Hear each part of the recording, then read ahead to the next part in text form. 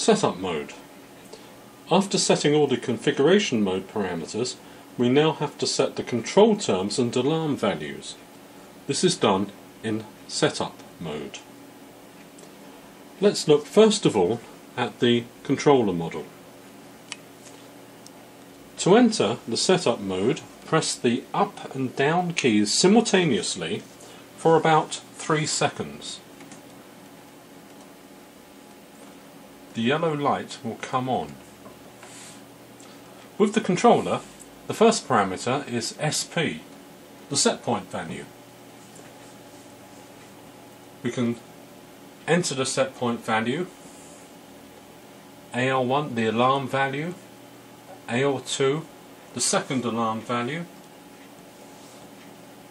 filter as a digital filter so we can put in the filter time for the input signal, an offset if required, a cycle time for the controller, a set point lock. At the moment it is off. So what that means, let me just come out of this mode, is the set point can be altered by the operator in normal operation mode. Normal operation, here is the set point. The operator can change it. What we can do to prevent the operator from being able to change the set point, so back in process mode, is in the setup mode,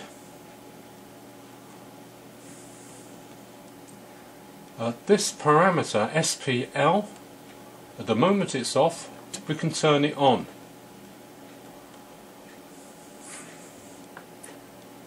With the set point lock on, then the operator in the normal operation mode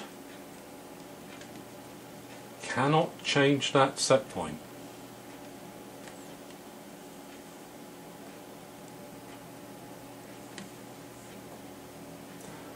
Back into the setup mode again.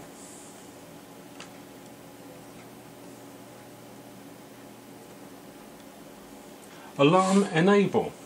At the moment I have this controller programmed for the alarms to be enabled or changed, if required, from the front of panel display in normal operation mode. For example, I'll come out of this menu. In the normal operation mode, alarm 1 is 40, but the operator can change it. Now we may not want this. We may not want him to be able to change the alarm settings. So in setup mode,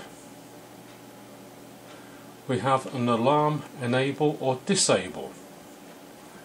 If we set AEN from enable to disable,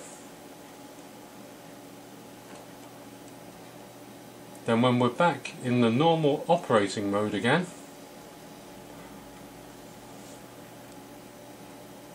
the operator cannot change the alarms. He can't even see what the alarms are. All he has access to is the set point, and if the set point lock is on, he can't change that either.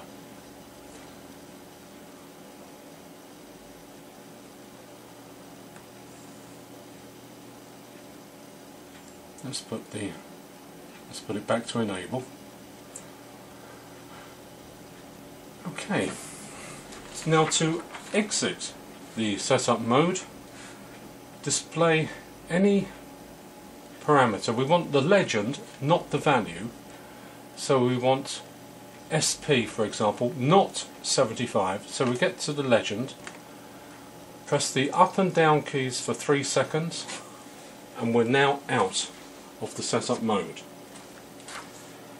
Now let's have a look at the indicator. Very, very similar. To enter, up and down keys together for about 3 seconds. Filter, this is a digital filter. Offset if we wanted one. Alarm enable. At the moment the operator can change the alarm values if he wanted to from the front of panel. Let's disable it. Alarm 1 is at 120. This is where we put the engineer would put the alarm settings, so let's change that from 120 down to 100.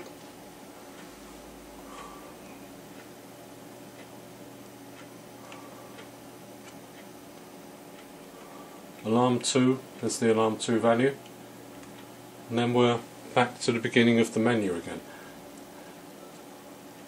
Come out of this menu, again up and down keys for about 3 seconds, and the only thing that the operator can see in normal operation mode is just the process value.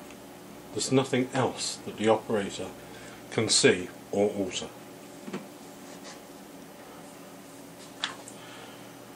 For further details about N2300, please contact us via our website www.wardindustries.co.uk.